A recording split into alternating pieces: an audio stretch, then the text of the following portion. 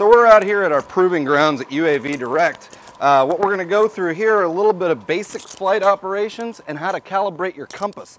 I also recommend whenever we're going to be flying out here, wear some sunglasses. My girlfriend left these in the car, so I'm just going to wear hers. Not making a fashion statement, I just can't see because it's really bright out here. So invest in some glasses, some sunglasses that are probably a little better than mine. This is our proving ground. What we want to do, whenever we're indoors, don't turn on the aircraft inside and carry it outside. Leave everything powered off until we come outside. Find yourself a nice plot of land that is not on concrete, that is not on asphalt, that is not on a hard surface besides grass. This will save you many, many propellers. This will also save you from tipping over and wrecking up some stuff that you don't want to wreck up, otherwise you'll call me for some parts. So, first and foremost, we have our radio transmitter here. Comes with all kinds of nice little guides. This unit happens to have an FPV setup on it. Yours may or may not, just depending on which aircraft you have. This is a Phantom 2. We have it set up with a GoPro. You might have a Phantom 2 Vision, you might have a Phantom 2 Vision Plus, you might even just have a Phantom 1. Doesn't matter, it's the same thing. By default, this aircraft is not set in NASA mode. This is just our standard configuration. So the very first thing we want to do is we want to go ahead and turn on our radio transmitter. Set it down, don't even worry about it for now, because we've got some other stuff we need to do first. We want to go ahead and turn on our aircraft. Double press this button here once, and then again until it chimes at us. Set it on the ground. Leave it alone. Just leave it alone. Come down here, cameraman. We'll see that the light here on the back, hard to kind of see it right here, but it's blinking yellow. Set it down, look at it, maybe get it in the shade. It's going to blink yellow for a while. It's doing a couple of things. Right now the aircraft is searching for some GPS satellite, and also warming up the IMU on board the aircraft. This is going to ensure that the aircraft flies properly. We don't want to put our hand above here. We don't want to be holding onto the case because all of that is going to diminish our GPS coverage.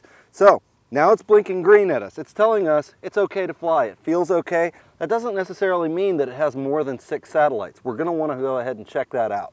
So since this is a Phantom 2, I'm going to come around here and I'm going to turn on our GoPro so we can see where we're flying. And it's good. So we'll come back over to our transmitter and we'll check our GPS. Now, whether or not you have the Phantom 2 Vision, Vision Plus, or the GoPro with FPV, we're going to be able to see how many satellites we have. We're going to make it a little easier to see that by removing this screen.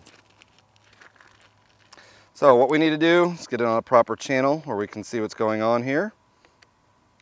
And we can see right here in the top corner of our monitor, as soon as the battery goes away, we have 11 satellites that we're currently connected to. That is really, really good.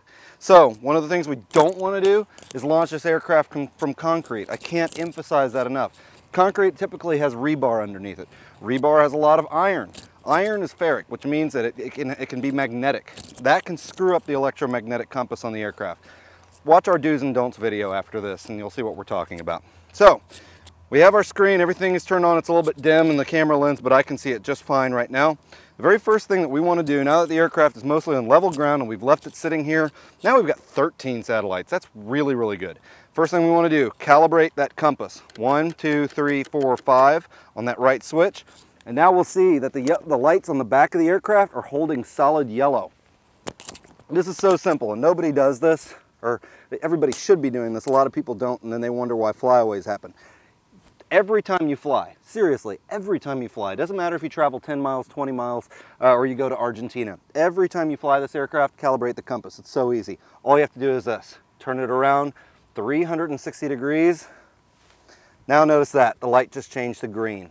Now what we do is we hold it to where the camera's facing down, the front of the aircraft is down, rotate it another 360 degrees, sometimes a little bit further, but the light will blink at us when it's happy. And it's happy. The gimbal's not so happy, but it'll get happy again. For basic flight, we've left on our little guide here on how to control the aircraft. Our left switch governs 2 things. We can set it up to where up on the left throttle here is going to cause your aircraft to ascend, to rise, to gain altitude. Down is going to do just the opposite. It's going to lower the aircraft. Left and right on our switch here, or joystick here, are going to enable the aircraft to yaw. Yaw literally means to rotate in place on one axis through the center of the aircraft. On our right stick, that's going to govern pitch and roll. That's just movement. It doesn't matter to know pitch and roll so much as it means pay attention to what it's doing. Up means forward in the direction of the camera. Down is going to bring it back towards the direction of the battery or where we're going to be standing when we're flying. Left and right, the same. We're going to move to the left, it's going to move to the right. Now, that can change depending on your orientation. The basics of flight are going to dictate that we're just going to stay behind the aircraft. We're going to always be facing the battery, and the camera is always going to be facing away from us. So we're going to go through a very basic pattern here, get it up in the air, and do a little box. Practice flying in little boxes until you feel confident, and then we'll show you what happens when your orientation changes. Now I'm standing off to the side of this aircraft, and as you can see, we have the battery facing out this way, camera is facing over here. I want to be standing behind the aircraft. Give it 10-15 feet. But the very first thing that we have to do to get this aircraft started is to unlock our props. That's very simple. Down into the center, it's going to get them started to spin. When we step away from the aircraft and we're a good 10 to 15 feet behind it, this is a good time to take notice about the condition of the aircraft. Throttle up just a little bit here and there so you can listen to your props, listen to your motors. You shouldn't hear any grinding. It should be nice and smooth. When we're ready for liftoff of the aircraft, it's pretty simple. Right now, I've got a little bit of a tailwind behind us. So I know which way the aircraft might want to drift, and it's going to be towards its forward. On your first flight, practice without wind if you can. I'm going to show you how to go ahead and compensate for that because those are the conditions that we're presented with today. So basically, you just want to counteract that slightly. If you know the wind is behind you, the best choice to do is going to be to turn off the aircraft, rotate to where you're facing into the wind. It's going to make things a lot easier. But just to keep things basic, we'll go ahead and take off now. As you can see on my left stick here, all I'm going to do is I'm going to give it a little bit of throttle, but I'm going to be ready with this stick to compensate. I'm going to go backwards into the wind if I feel it's going to drift too far to the forward direction of the aircraft.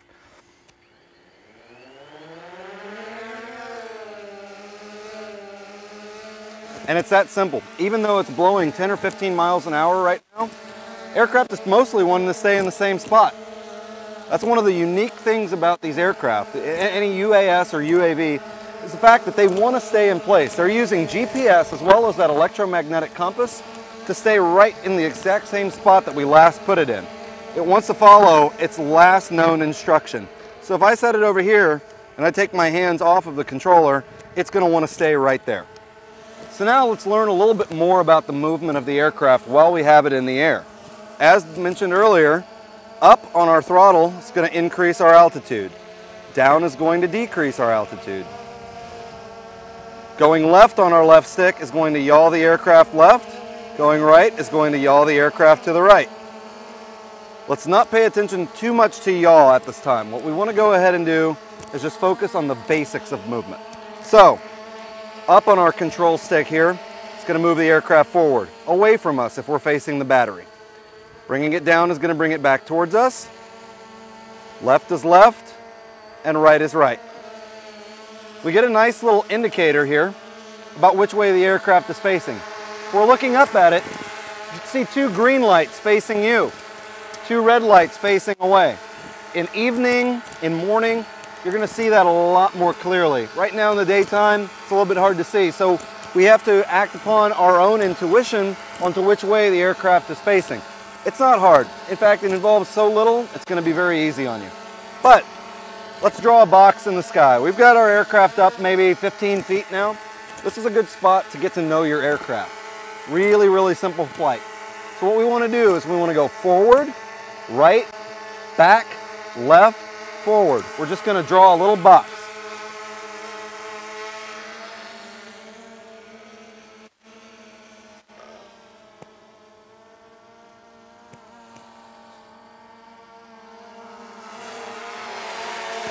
And we're in the same spot. So show the control for that. We're going to go forward, right,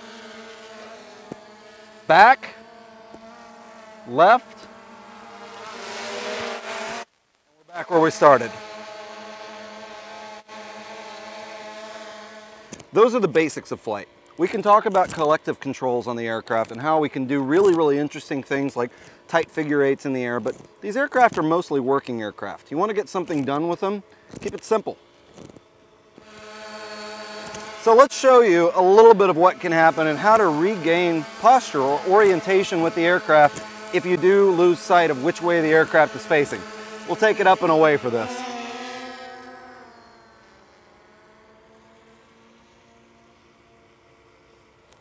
It's all the way over there, about 100 foot away now. So I'm going to face you. I'm just going to rotate the aircraft a little bit. I don't know which way it's facing now, but I'd like to know. So this is where a lot of people can get in the pickle pretty quick. The easiest way to figure out which way the aircraft is not going to be governed by the left stick. We're not going to go up or down or rotate it anymore. Don't freak out at this moment. Don't freak out if you're far away and you can't tell which way you're facing. It's a UAV. It's a little DJI Phantom 2. If you take your hands off the controls, it's going to stay right there and you can rest confidently in that. So if we want to regain control of this aircraft, or rather of our own orientation with the aircraft, all we need to do is apply a quick little test to figure out which way it's facing. I know that I am right here and the aircraft is there. It's hard to tell any other movement besides an A to B relationship. So I want to find out which way is me. What we need to establish is a point of orientation with the aircraft. I'm standing here, the aircraft is over there. We know our left and right, but the further you go out, the harder it is going to be able to tell or ascertain which way the aircraft is facing. So we need to apply a test. We need to figure out which way that aircraft is facing so we can bring it home. Now I could cheat and I could use our FPV monitor because that little diamond is telling me right now it's facing a certain direction. But I don't want to cheat. I want to show you how to do this. All we need to do is apply a quick test. Pick a direction on the remote, typically towards you. That's the easiest way to tell which way the back of the aircraft is facing. If it comes back towards us, we know that we're facing away, and bringing it back is the only thing we have to do. Let's see what happens. I'm applying a little bit of rear direction on it. And the aircraft is going 100% away from me. That means what I need to do is I either need to think backwards about that and hit forward to bring the aircraft, which is what is happening, or I need to get the aircraft a little bit higher so I can see the arms, and I need to rotate it 180 degrees because I was 180 degrees off. So that being said, now back should be back towards me, forward should be forward, left is left, and right is right. An important thing to know about that is if we are, again, 180 degrees skewed, forward becomes back, back becomes forward, left becomes right, and right becomes left. Activating some of those features in NASA mode can actually solve a lot of that questioning that you might have about orientation. But for now, the basics of flight, it's good enough that we know just this. This is going to save your day many a time. Practice, practice, practice. Draw your little boxes in the sky. Go forward, to the right, bring it back, go to the left. That simple maneuver is going to open up a whole world of things that you can do with the aircraft, especially if you have FPV. Then you're going to be able to fly while looking through the camera. Another practice that can be done with our simple box. Rotate the aircraft 180 degrees. Now draw your box in reverse. Forward is back, right is left, and so forth. That's all it takes.